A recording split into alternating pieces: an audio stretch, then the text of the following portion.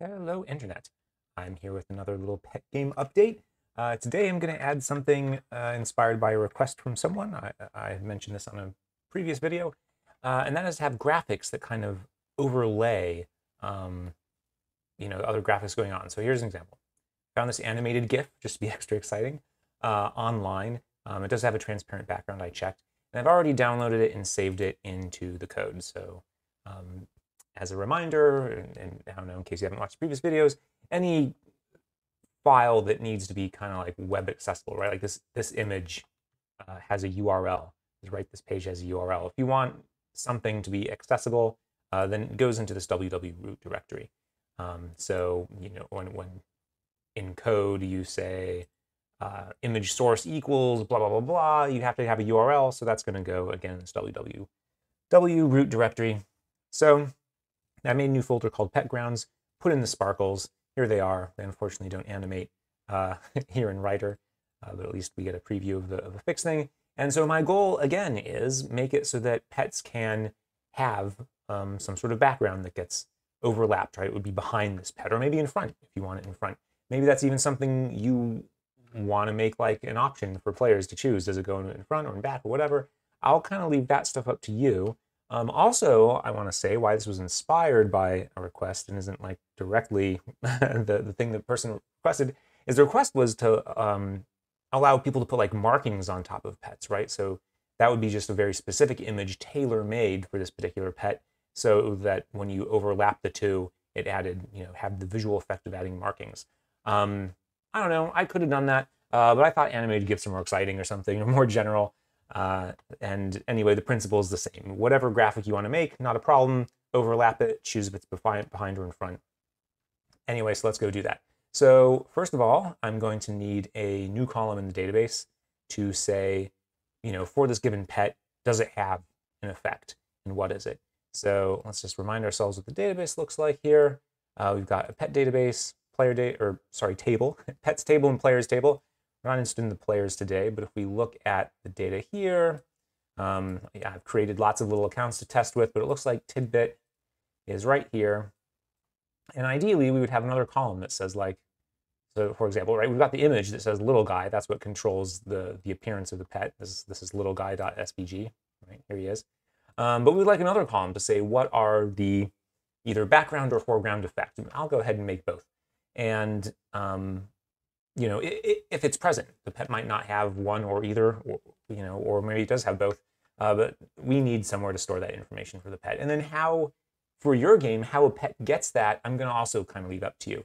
For this video, I'll just hack it into the column, but, I don't know, maybe your pet goes on an adventure and there's just a random chance that it picks up some sparkles and now has a sparkly effect, or maybe there's potions you have to give to your pet, or again, maybe it's stripes and spots, and so it's a function of breeding. By the way, there's a video that shows how to put breeding into the game, so you could mix that in. So anyway, again, how you get the pet to have the sparkles, I'm going to leave that up to you. I'm just going to show you how you would have the sparkles in the database and show them. So anyway, I've rambled quite enough about what we're doing. Let's actually freaking do it. So in the pet table, I'll just add a couple columns here. I'll just throw them on the end. I don't know, maybe it would make sense to put up in here. It really doesn't matter. They're all going to go in whatever order.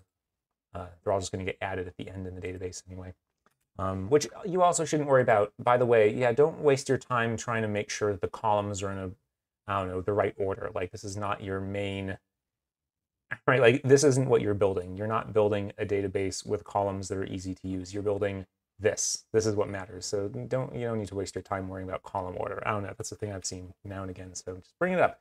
But anyway, let's go ahead and say background image. I'm going to say nullable. You shouldn't, sorry, I typed question mark there.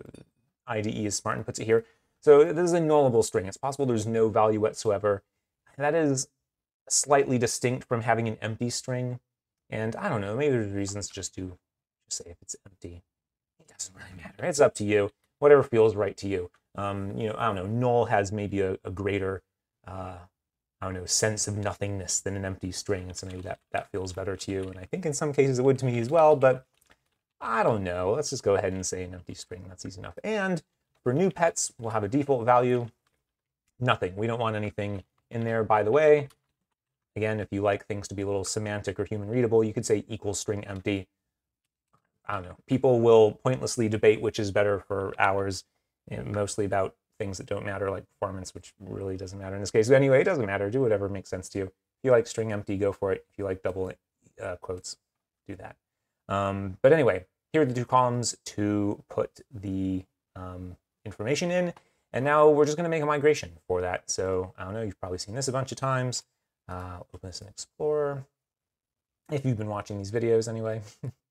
Let's go to PowerShell. Whoop. And we're going to say .NET EF database. Nope. Migrations, add, and we'll say add pet. I don't know, add extra pet images. I don't know, what do we want to call this? Add, I don't know, pet background and foreground. I don't know, let's say that. Background and foreground, whatever. The name isn't super important, but it's nice if it's something, again, you know, I don't know why I said the word again, but for your purposes to be able to go ahead and look at that. Also, I always forget to do this. I'm going to say it every video because guess what? I always forget. It's not going to be able to build and do this migration thing if the game is currently running, so you have to stop it.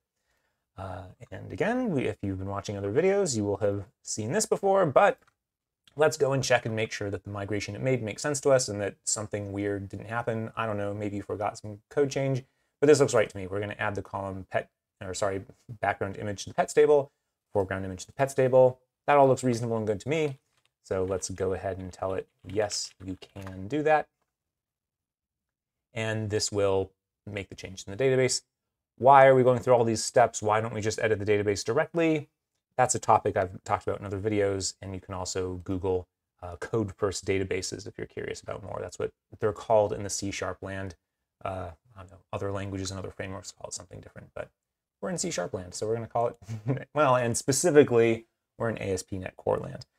So anyway, let's reload this. That's not the refresh, this is refresh. Yeah, it never does that like I'd like. It's so weird. Pets, hello? I've noticed this happen before. It seems like I just have to disconnect and reconnect sometimes, so let's go ahead and do that. Pets. I'm clicking like crazy. All right, here we go. Here they finally are. This is so interesting to me. Sometimes I swear I hit refresh and it just gets it. I don't know, and sometimes not, like now. I couldn't tell you. I don't know. MariaDB, it's free. They ask you to donate. We're getting what we're paying for in some senses here. It's a little wacky sometimes. But anyway, great. We have the columns in the database. There's nothing hooked up to actually do anything with them. So before I do that, though, let's put the data in here so that once we have the code working, we'll know because we'll see it. But let's have the data ready. So if I go in here, I called it sparkles.gif. So I'm going to go ahead and say sparkles.gif. Now you may notice this. I might as well talk about this. Over here, the image for little guy, I didn't put the .svg. I just called it little guy, and I'm letting the code put on the suffix. Always going to be SVGs.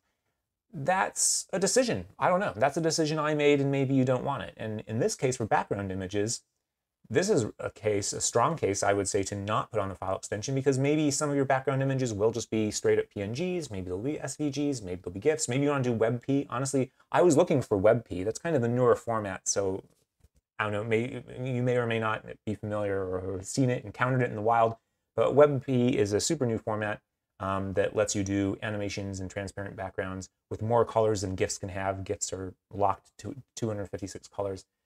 So WebP is a great, wonderful new modern format, but a lot of people don't really seem to be using it. So I wasn't able to find a Sparkles WebP file. But anyway, it kind of depends on what you want to do. When I was making this column, the thought in my brain was, not only do I know that I want all the images to be SVGs, I want to require it. You need to be making SVGs for pets. Why did I decide to require that? Because they scale nicely.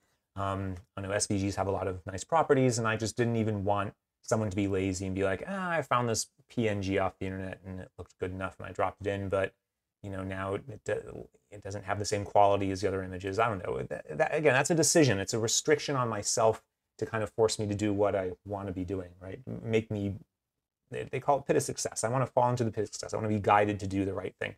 And so, I don't know, in my brain, the right thing was let's make sure all the pet graphics are SVGs. But again, maybe you disagree with that choice, and that would be totally fair. And I think the background images, again, are a case where you might say, doesn't make sense. We might have lots of different background images, or maybe it does. Maybe in your brain you're like, no, WebP is the thing we should be using. Don't put any silly GIFs in there. Don't put PNGs. Don't put JPEGs. They really got to be GIFs. So I don't know, or sorry, WebPs, you know, whatever. So pick what you want to do. I kind of feel silly for rambling about it for so long, but the point is, I just wanted to call out, like, why isn't there a file extension here, but there is a file extension here? Whatever, different ways to do things. It'd probably be ideal to be a little more consistent, or maybe not. Maybe, I don't know, especially if it's in a team setting, like, you know what, guys, we're agreeing, this is how it's going to be done, you know, whatever. You can agree with yourself as well. I've rambled about this way too long. Let's keep going with the thing we're trying to do. So we have sparkles.gif. That is the name of pet backgrounds. And that's something else I'm deciding that a little similar, right? I'm not going to put the whole path. I'm not going to say pet-backgrounds/sparkles. That's something I do feel much more comfortable, I don't know, at least in this instance, saying, no, look, right? You can't put another pet image in the background. That would be nonsense. It's got to be things that have been made to be in the backgrounds. So in the code, I'm going to put pet-backgrounds, you know, and append that to this background image to get the full URL. So I don't know, again, all these weird, funny little decisions. Make the decision that makes sense to you. Maybe you disagree with my decision that pets shouldn't be able to be in the backgrounds of other pets, right? So you can do whatever you want here. And again, if you were doing like species variation colors, maybe you'd have a different column for that. That's like, you know, I don't know, maybe you call this species and then like species texture, pattern, whatever, and then you have a separate directory for all of those, right? Separate from the sparkly backgrounds, mix and match all this stuff. Why do I keep getting distracted? Okay, so let's find, and let me go ahead, I'll just run the game again. Check out the house. All right, so no sparkles in the background. As expected, all we did was add a database column. There's no code to support it. So let's add some code. So here is the pet card. It has an image, name, level, energy. I want to add something else. I want to pass some additional information in here. So I'm going to say background image. And that would be the pet dot dimension. Great. And then we'll also add foreground image. And sorry, I should probably call this out more because I'm kind of assuming you've watched previous videos. But this is the My House page, right? myhouse.razor, which if we click this, it depends on your IDE. They'll have a button kind of like this. It's a different icon. But this says, you know, what file am I looking at? Find it over here. And that's what this button does. And here it found it, My House. So this is in our Pages folder. We have the index, the login, My House. My House corresponds to My House. And this is the page I want to edit. And if we look at how it renders pets, we can see, okay, if my pets is nothing, show loading pets, else, okay, it's not nothing. Let's go over all the pets. And then we have this pet card here. And this pet card appears to be responsible for rendering the pet, right? We don't see anything else. There's a pet card and then some buttons. We do see those buttons. So this is the thing for rendering the pet. And if we jump into this, I'm going to say, so you may notice I added some extra properties here. Why are they green instead of bold blue? The reason is this pet card tag, which clearly invented, you know, part of PetGame. It's not a normal HTML tag. It hasn't been coded up to support these extra parameters. So the ID is kind of letting me know with the colors. Kind of mentioned this before. The ID colors are really, you know, pay attention to them. If it's not something you're familiar with, they're trying to convey information to you. Sometimes it doesn't always work, but in this case it is. It's telling us. So let's go into, go to definition or declaration or whatever. It depends on your IDE, what word they say. Oops, that was the wrong thing after making such a fuss about it. Go to declaration. Okay. And here we can see all those various parameters: image, name, energy, level. Okay, now we want to add another one. So let's go ahead and add, and you may wonder, why am I doing editor required, parameter, blah, blah, blah, blah. If you want to know about what all these things mean and all the different options for what you could put in here, this is a Blazor component, and you can Google Blazor components and learn all about them. Ask ChatGPT, whatever. But for now, if you just want to kind of, you know, it's pretty obvious to see what's going on here. We can figure it out. We'll just copy what we already see, not think about it too hard at the moment. And I wish the IDE wouldn't do that. It's trying to break things up onto multiple lines, and I keep being like, no, I'm pressing Control-Z to stop it. All right. It's trying to, I don't know, it's trying to be proper and space things out a little more, but like, I don't know, in this case, I feel like this is pretty readable, so whatever. Okay, now for what we've actually been talking about this whole time, we want to put the background image or foreground image, if they exist, right, if they exist for that pet, in here. So I'm going to start by just doing the stupidest thing. They're not going to overlap. We're just going to put a bunch of images in a row. Oh, but I do want to check, is it here? So we'll say if And we can do this a couple ways. So you could say if background image isn't the empty string, right? That's the default. There's nothing there. That is one way to do it. There's a nice kind of, I don't know, this is why I kind of like maybe null more than empty string, but you know, what if for some reason some code has a mistake where there's an extra space, and when you're setting the pet background, you know, maybe you have a potion that removes backgrounds and you accidentally put another space in there. That's a really kind of easy mistake to make. You might miss it when you're glancing at the code, that there's somehow an extra space, especially if it's across multiple lines or something. So a better way to check, to be a little more thorough, as we can say, instead, there's string empty or white space, or null or white space. Here we go, null or white space. We can say if the string, and this is a function for all strings, if string null or white space, this particular string, is this string null or white space? That's what we want to know. And actually we want to know, is it not that? And so this now checks not just for like spaces, but maybe a new line character or anything that, you know, to humans, I think we would agree is empty-ish, you know, intended to be empty, but not necessarily the empty string. So this is just a little safer check than just strictly checking the empty string. So I'll go the extra mile, I guess. All right, sorry, I'm typing in a weird way. Okay, so we want to go, let's see here, right, anything in www root, again, is available on the internet, as it were, or in this case, you know, I don't know, your local running thing, but whatever. You get me. So we want to go into images, and then we're going to go into pet backgrounds, and then we're going to throw in whatever this background image is. And you may notice here for the pet image, this is where I throw in the .svg. This is why all pets have SVG at the end, and that SVG isn't in the database. But again, for pet backgrounds, in this case, I decided we're going to put the file extension on there, so we don't need to append it. You may also wonder why the parentheses here. That is because in C#, dot means I want extra properties on this thing. So you could say, oh, actually, I want the background image's length, the number value, throw that in. Obviously, that would be a silly thing to do. But if we tried to do .svg, it's going to look at that and say, I don't know what SVG is for background images. Like, it's not interpreting this as text because we have said, here's a variable, let's go. And so anyway, so if you need to get around that, you can just put parentheses around, and then it knows, oh, okay, we're back to text, right? This isn't code anymore. The code ends with that closing parentheses. Let's go ahead and copy this and throw it into the foreground as well. So we'll just check the foreground image, copy, paste, and let's restart.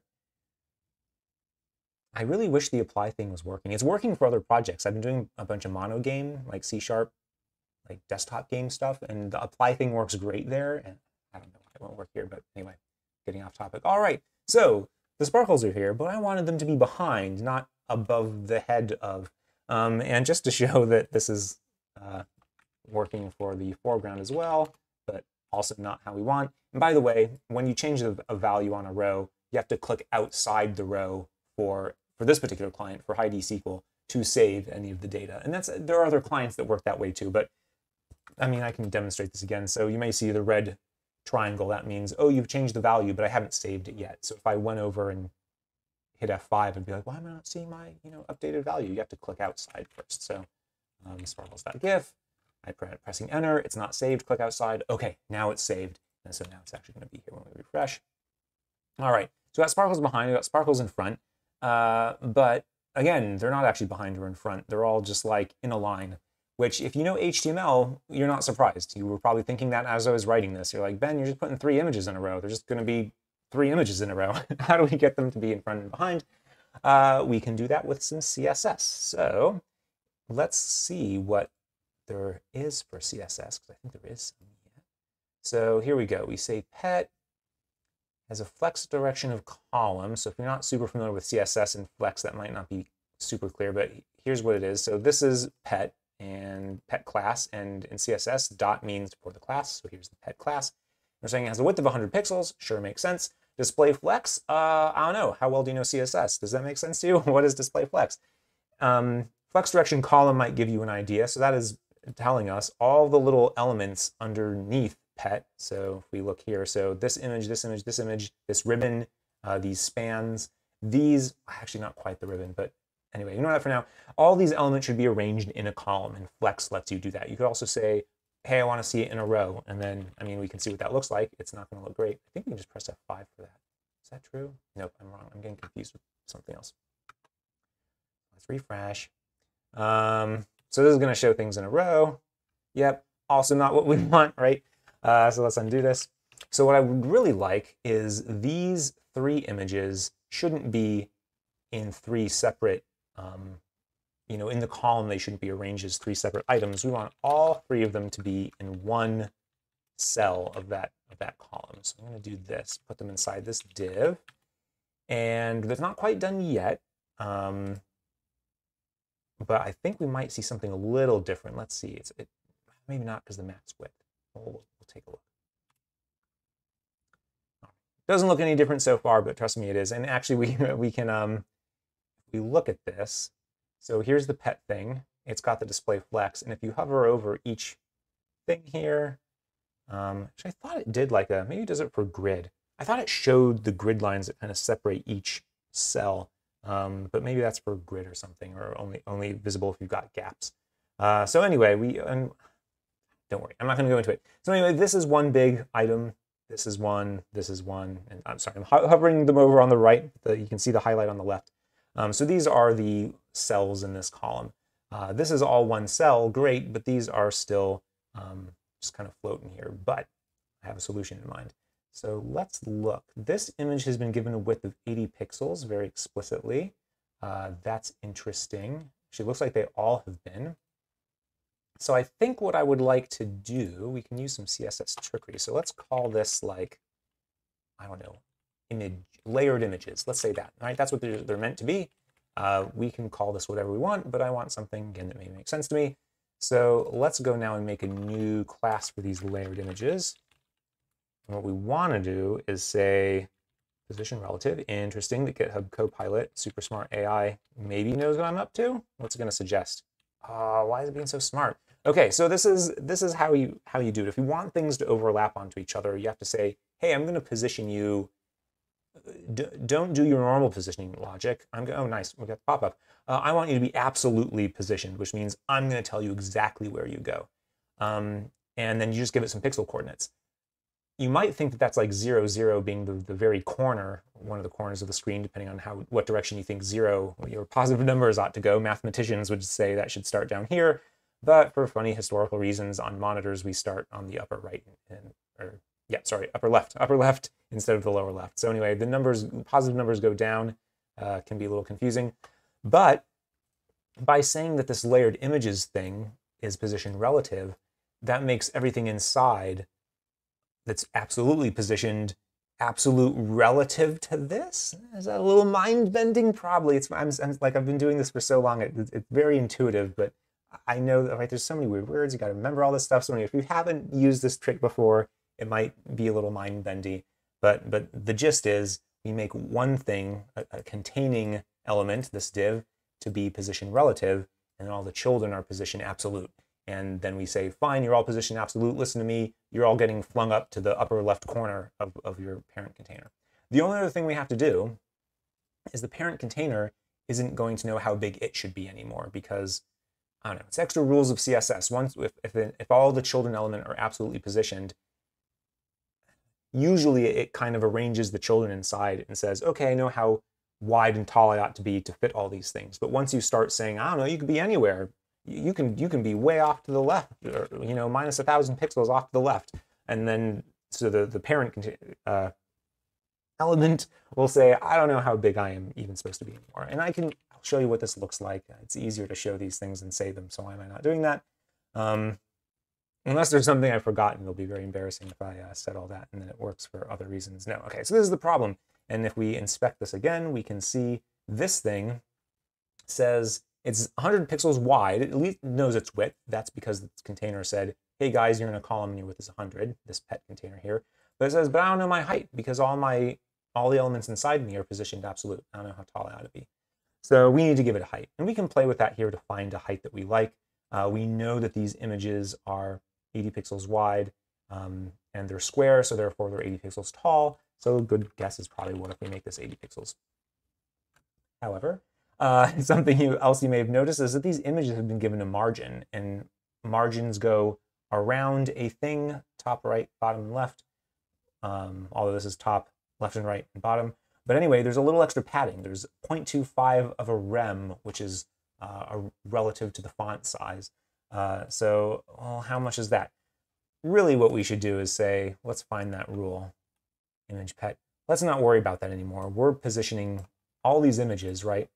These ones here, we're positioning them with brand new logic anymore. We don't need this old logic. Whatever it was, we can get rid of it. So let's get rid of it.